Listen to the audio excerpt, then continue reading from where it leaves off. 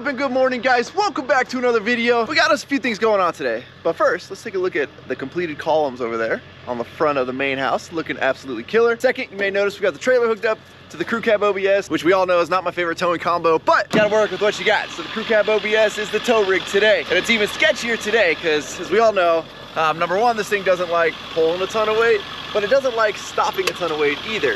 And albeit my trailer does have trailer brakes, but the trailer brake controller in this truck has been kind of acting a little funny.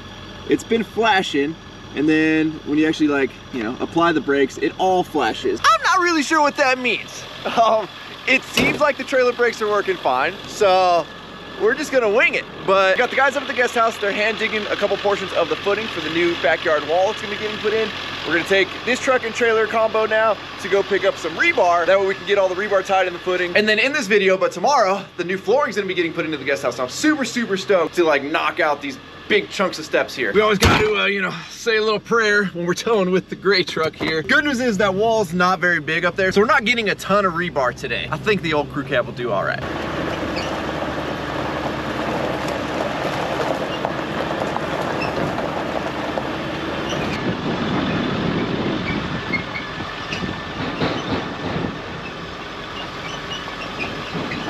So we made it to our friends over at RCP Block and Brick, and we're actually here for a couple of reasons. One, we're gonna be starting a job here, demoing out a bunch of concrete for them and doing a big display area for all of their new product. And two, we're picking up rebar while we're here. I've said it in previous videos and I'll say it again, RCP has some of the cleanest trucks, including their truck and transfers, which you can see right there. They're about to transfer that dump box into the truck, and then they use the hydraulics on the truck to actually dump the second dump box, which is on the trailer. I know it's a common setup, but it's always cool to watch.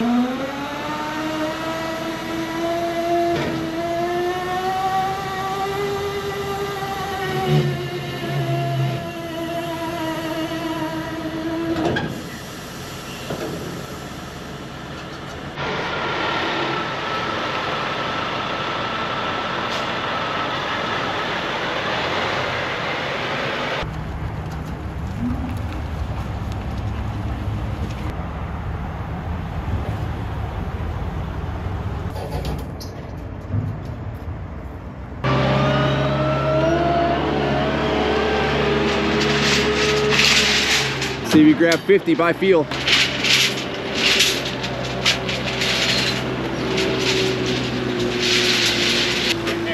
That's 50? Oh. Take it or leave it, which one? Pay for it, 50? That ain't 50. No? No, that ain't 50. I'm going the under on the over-under. A hat. All right, I'll bet you a hat right now. But that's not 50. I'll even let you go. If you're more, I'll give you the hat, but I think you're less. Oh, you might be all right.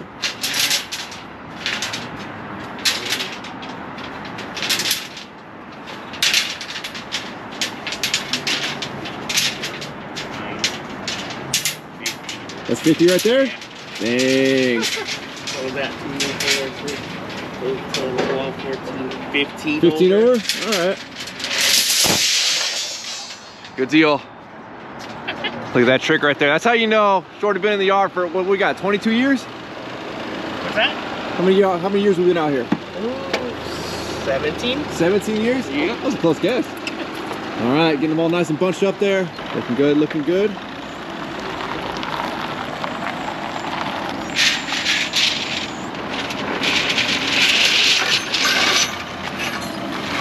Getting them on the end of the forks. So hopefully we can center it on the trailer.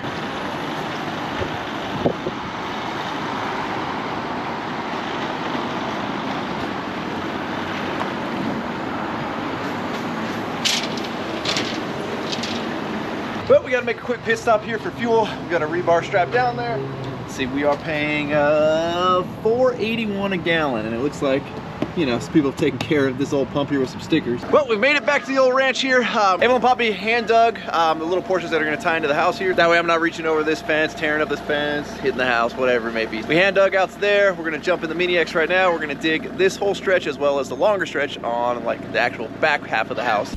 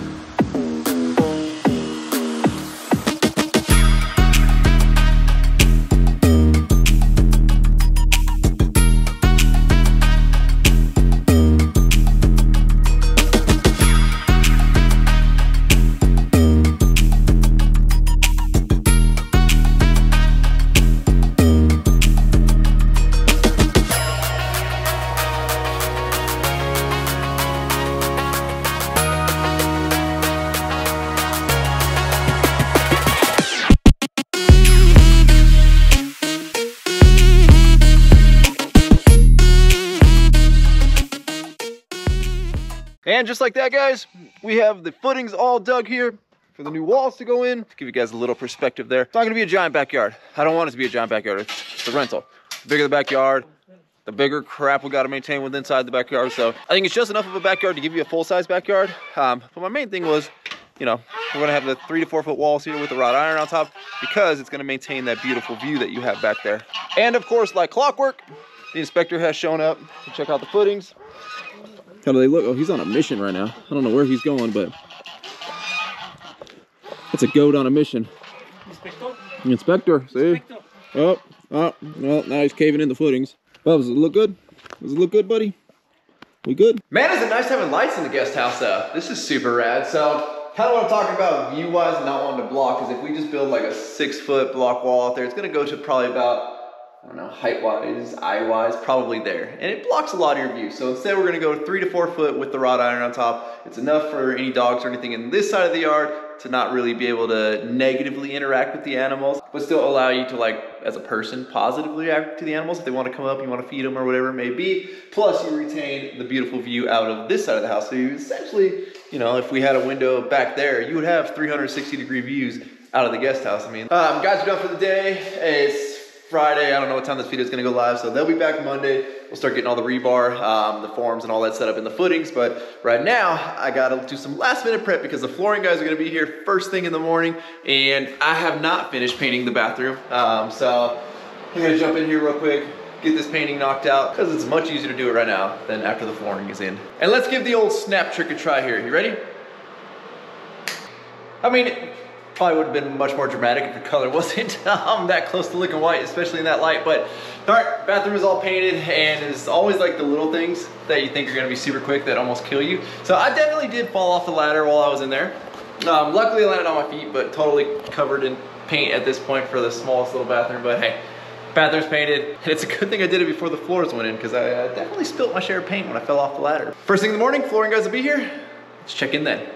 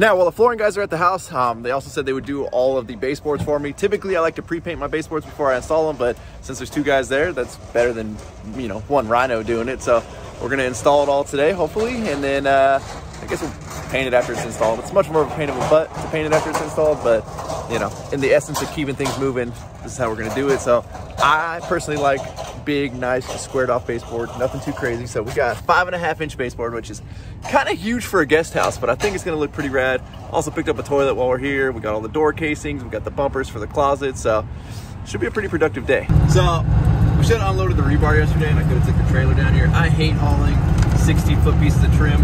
I mean, great thing about a crew cab long bed is you can haul them without a trailer, but then you gotta sit here with them in the cab. Now, I created this really sweet shock absorber here thanks to this water bottle, which for you guys that wonder why I always leave water bottles in the trucks, because you never know when you need a good shock absorber right there to keep the baseboards from flapping like crazy. But got a long drive home. You get smacked in the face by these bad boys. So we had to upgrade. Single shock wasn't working. We had to upgrade to a dual shock. These are adjustable rate. It's more of an air shock than an oil-filled shock. We definitely need to, I think we ran like full oil-filled shocks. would be good, probably with a reservoir. We could probably dial this setup in, but it's actually working pretty good here to take a lot of the sproing out of the baseboards. Chris, can we talk about how rad the floors look right now? Did we do a good job? I think we made a good pick, buddy. I think I did pretty good. Yo, you picked this? Well, duh. Dude, these floors turned out absolutely awesome. When we saw them in the showroom, they looked a lot browner, and I don't know how they're showing up on camera, but being next to the gray walls, the white trim and everything, it looks freaking awesome. So the guys are running around throwing all the baseboards in. I'm running ahead of them, putting the door casings in, and you'll see there's a lot of issues with like the walls in here. We all know kind of when this place is getting built. A lot of the existing walls had some weird stuff going on. One of which, like this bathroom wall here, has a really big bow in the center on both sides, about right there. So you can see the difference right there. I mean, that's like a solid, oof, I don't even know. That's bigger than a quarter right there that we're kind of gonna have to float. And consequently, on the other side, the wall did the same thing. It was a quarter, not quite a quarter out, but you can see it kind of came out a little bit. So you float the difference, you know, we'll caulk that seam, and you really aren't ever gonna see it, but that's why I wanted to go ahead and do the doors. I knew there was a lot of funky stuff that needed to happen to get these doors to kind of halfway look right with the door casing, but everything is looking freaking awesome so far. These guys are doing a great job.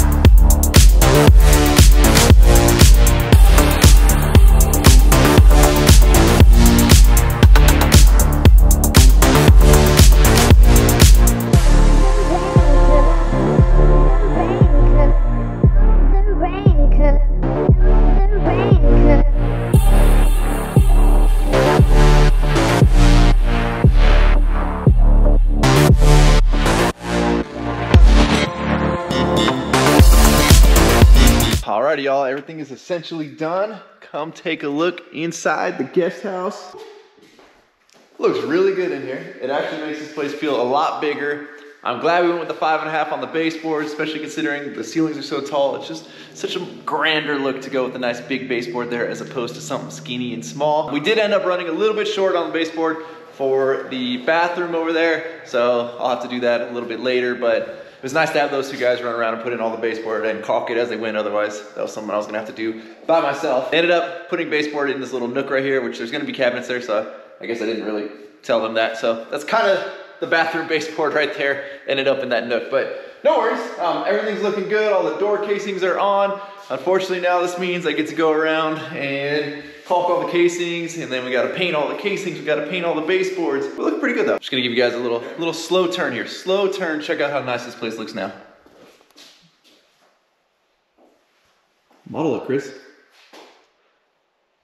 You're a great model. Thanks. Oh, I'm too sexy for my shit. Might want to check it out. Ooh. Dimmers? Fancy. Ooh, what are we getting, like $5,000 a month on rent?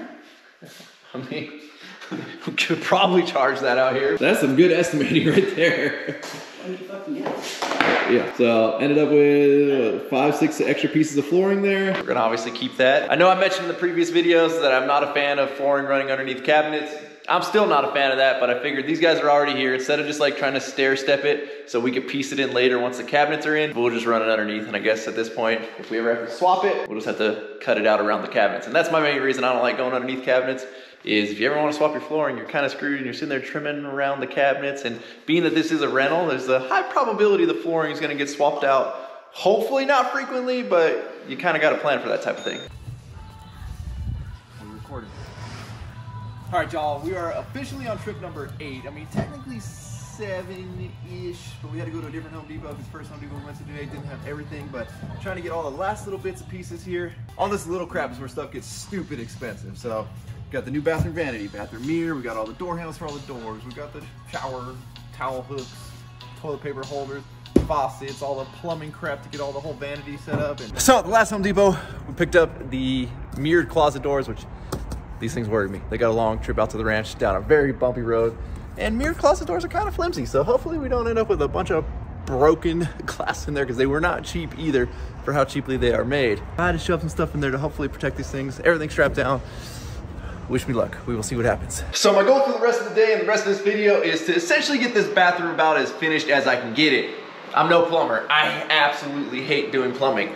We're gonna be tackling some plumbing today. We're gonna be putting on some angle stops. I've never successfully put on an angle stop that didn't leak in the first like 3 or 4 tries.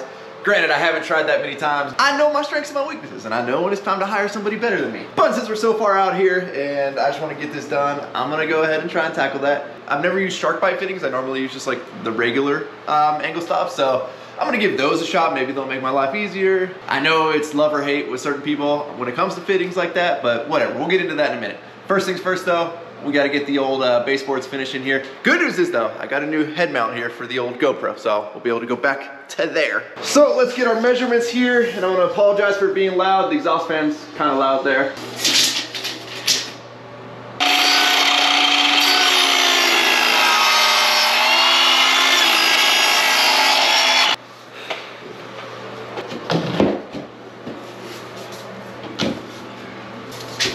Go for piece number 2.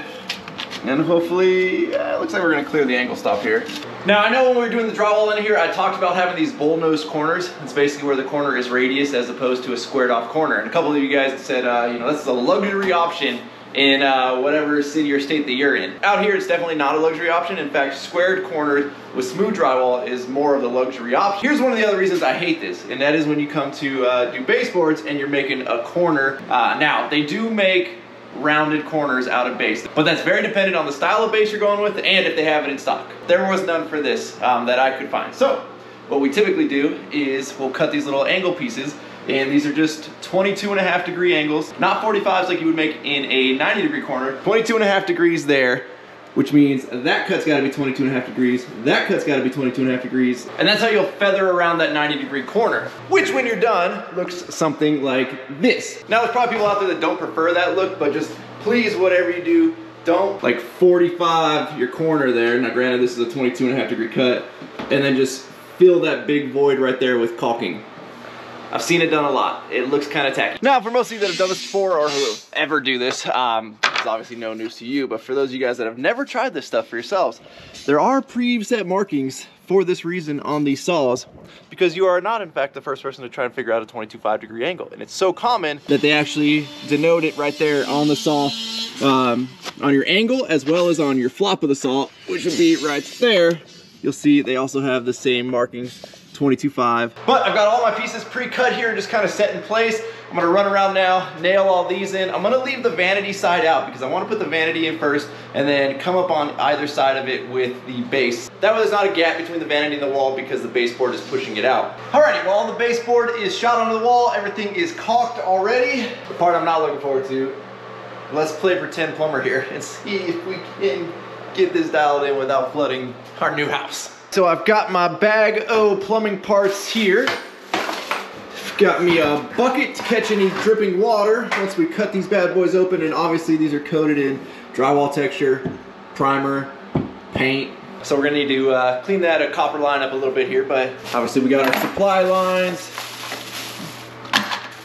We got our 2-cutter, we got some sandpaper, beauty rings, and then our shark bite angle stops. Now again, before we go into this, not a plumber, hate doing plumbing, have maybe put on like 3 angle stops in my life and fought every single one of them. I'm gonna cut these a little further off the wall than most people probably would. Reason being, if I completely screw all this up and we need to solder onto the pipe, we have some room to do so. So we're gonna go probably about right there. I don't know why, but that feels right. Go, get our cutter on there. There we go. Oh, we got some water.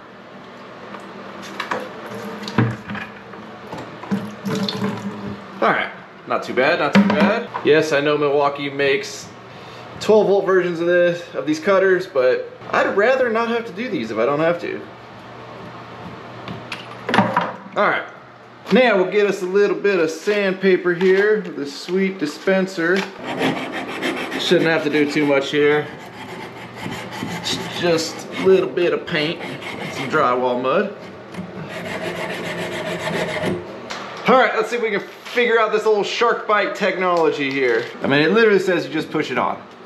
I've seen it where you take this ring off first, put that on there, then you push it on and bring the ring on. Not 100% sure, and if I'm correct, we literally line that booger up, get that little plastic piece inside the copper. Supposedly we just push it.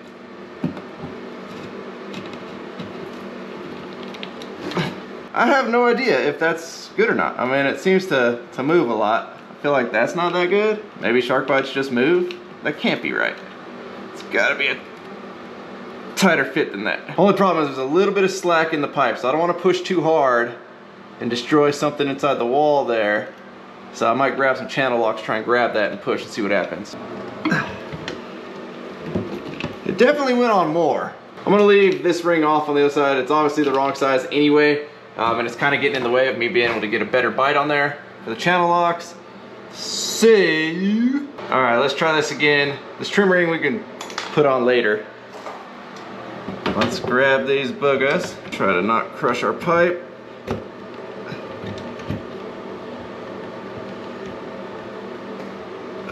I don't know. I mean, that feels all the way on to me. I guess shark bites just spin. Put our trim ring on. For whatever reason, they have a trim ring. I mean, they feel like they're all the way on. So here's to hoping. I'm gonna hook up supply lines right now, just so I can direct the downforce of water into this bucket should these all of a sudden just start leaking like crazy. But I'm gonna crack both of these valves as well as the spigot outside, that way all the pressure doesn't just hammer on these fittings. And fingers crossed that this doesn't just flood our whole new bathroom here, because the water shut off to this house is kind of far from the house. So we're gonna turn it on, we're gonna sprint up here, and then we're just gonna watch it. And hopefully at that point, like I said, nothing bad has happened. Alrighty, here goes nothing. Kind of gentle with it. Okay, go, go, go, go, go, go, go, go, go. Oh, jeez. All right, well, we got a lot of pressure coming out of them. Shut that off, shut that off. Feel around them. I don't feel any water.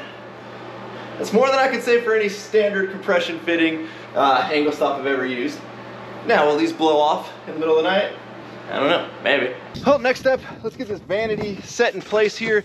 That way we know how to build our P-trap and our drain line. Went to 2 Home Depots. Every single vanity top at the first Home Depot that we went to, the entire countertop and sink was cracked. And they were all like decent condition boxes. So make sure if you guys are buying these from Home Depot, open the box before you leave, because every single one at one Home Depot were broken.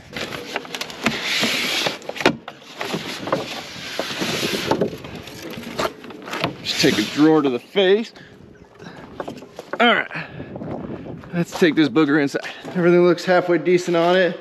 These things ain't the nicest things in the world, but for a rental, they're ideal. Squeeze her through our 24-inch door here. Oh, look at that, guys. That's a heck of an upgrade from the pedestal sink that was in here, weirdly facing the window with this tiny little corner shelf that was right here. Now I'm gonna attach these to the wall, just using 2 3-inch screws here. Again, you guys are probably sick of seeing this trick on the channel, but using my magnet here to find where my studs are, so we know there's a stud right there, because the drywall screw should be in the stud, and this hole in the magnet centers it up with the center of the drywall screw.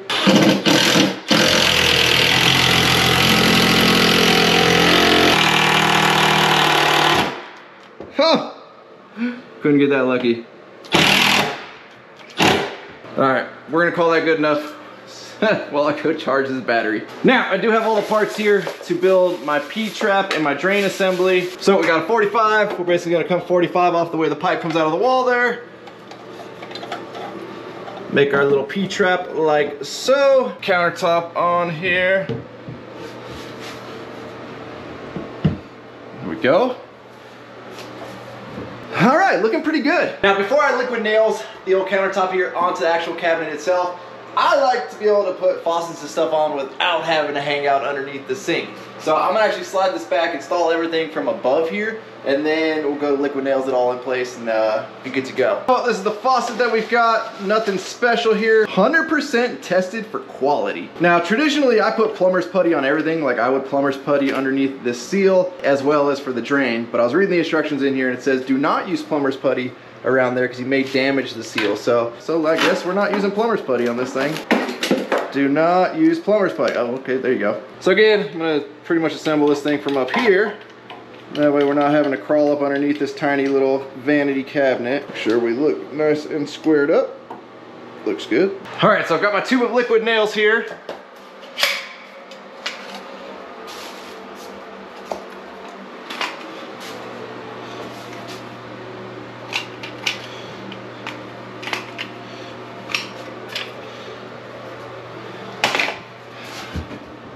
No need to go too crazy with it. This thing's not gonna move. We're gonna set her in place for good here.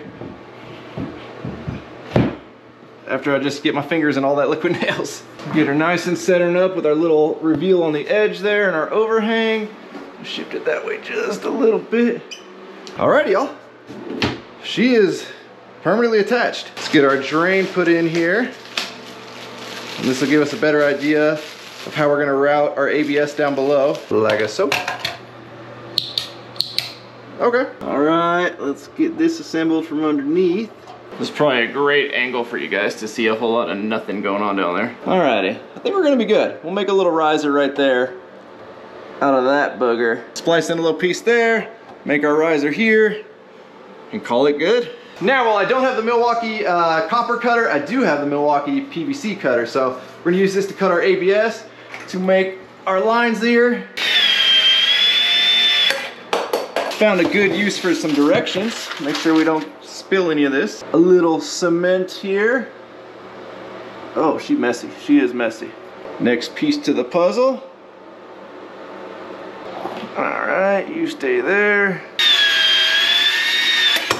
Get the lower half of our P-trap here assembled. Get on there, booger. And we are pretty much ready to assemble here. So slide that up in there. Well, it might not be the nicest plumbing in the world, but I don't think we did half bad here, and it's time for the moment of truth. Let's turn these on and see if everything works, nothing leaks. We're gonna slowly turn the angle stops on. Let's give us a little test here on the sink. Okay, I'm liking it. Liking what I'm seeing. Let's check our P-trap down here, everything's good, nothing's leaking.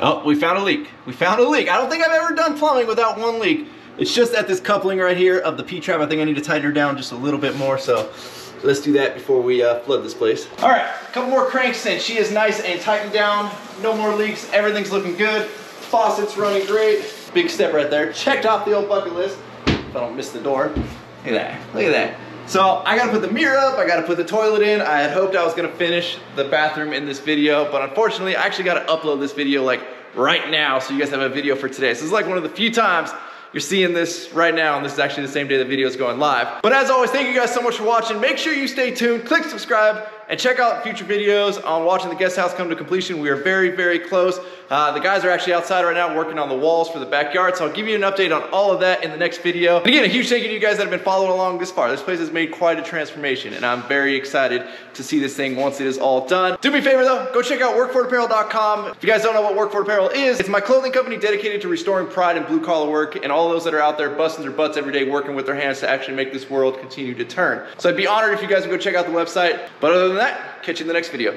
I'm out. Damn.